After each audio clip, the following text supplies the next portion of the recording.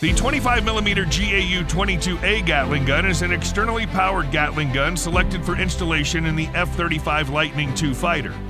This 4-barrel gun is based on the highly successful 5-barrel 25mm GAU-12 gun. Each of the 4 gun barrels has a breech bolt assembly that fires once per gun revolution.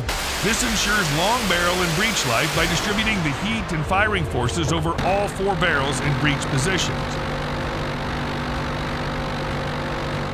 Continuous rotary motion reduces the impact loads on gun components, extending parts life and resulting in extremely high gun reliability. Compared to its 5-barrel counterpart, the GAU-22A is more than 40 pounds lighter and occupies 20% less volume.